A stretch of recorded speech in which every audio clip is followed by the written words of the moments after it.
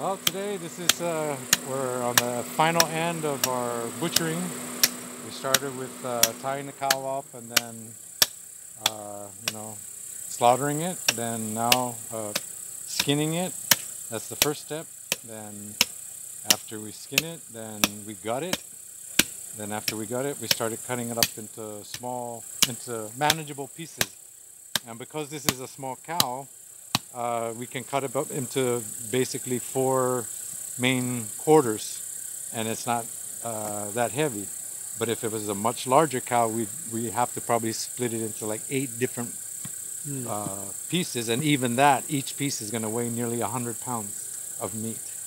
And the customer is going to pick it up tonight. Yes, and tonight. Their plan is to actually cook it tomorrow. Yes, they're going to take this tonight, start processing it, cleaning it, marinating it, getting it ready, and then it's going to be served at a feast. Served at a feast tomorrow? Yeah. It's going to be served at a feast for one of the customers.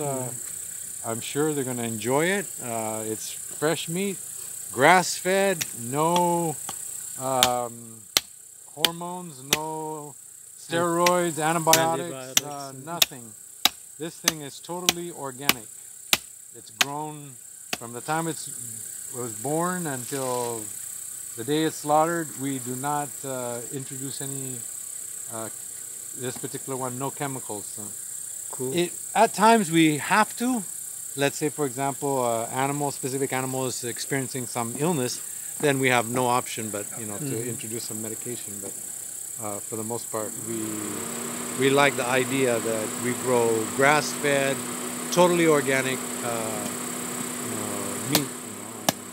Our customers love it.